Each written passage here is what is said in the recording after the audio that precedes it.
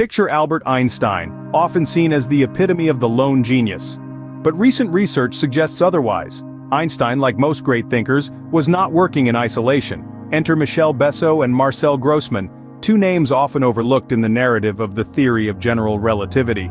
Between 1912 and 1916, these scientists played pivotal roles in shaping Einstein's groundbreaking ideas.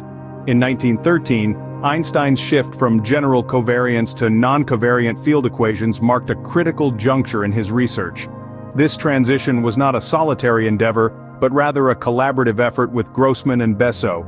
While Einstein is undeniably a central figure in the development of the theory of general relativity, it's crucial to remember that his ideas were enriched by his colleagues' contributions.